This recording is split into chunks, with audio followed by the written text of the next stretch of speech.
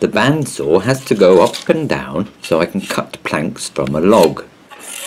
So I'm making a simple frame to hold it from box steel. On the way I learned something about cutting discs. The cheap ones bend. I found a better disc and tried again. And now the second cut on the right turned out much better, as you can see. It's actually straight. I just welded the pieces together. The hardest part was cutting the miters accurately.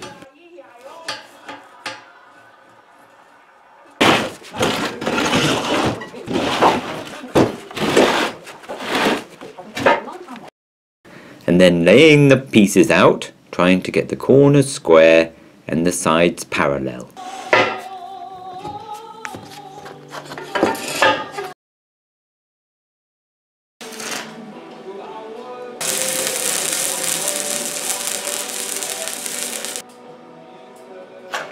This is 6mm thick box iron.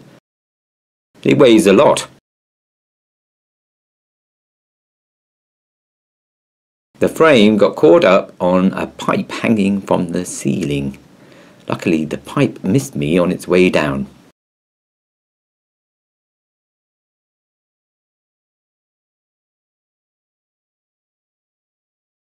The frame is now too heavy for me to lift on my own, so I had to walk it to the saw.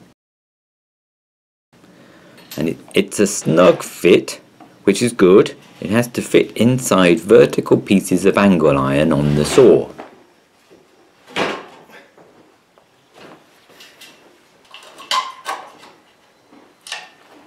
Next I put on the feet, size 20 at least.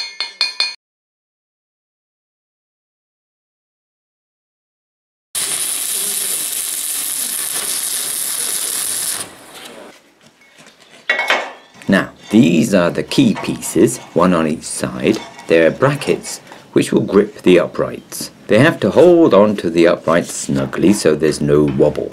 But not too snugly because it has to slide up and down smoothly. So I'm using some thin card to pack out the bracket while I mark where the bolts will go.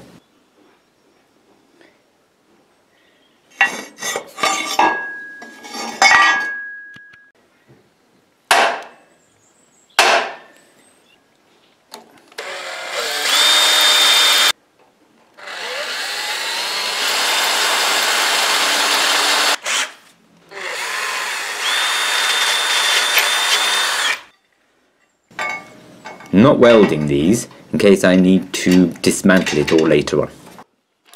I put lots of grease on the moving parts and then it was time to try it out. That's a trailer winch.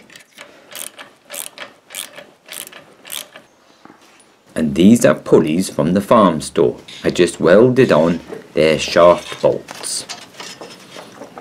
I'm thinking I'll replace the wire rope with some thicker stuff. This 3mm wire seems a bit thin. But it's working fine so far.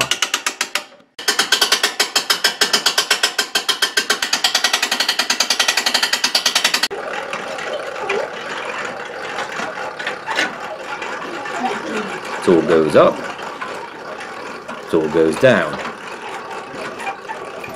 Up, down, up, down, up, down, up, down.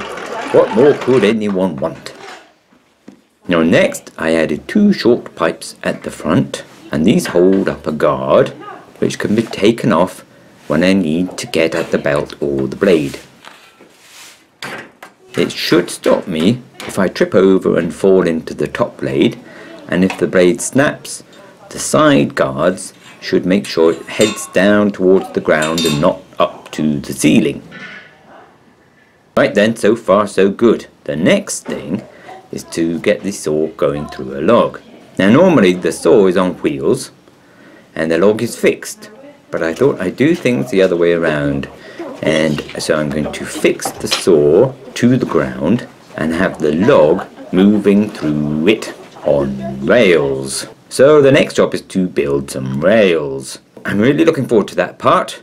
Stay tuned.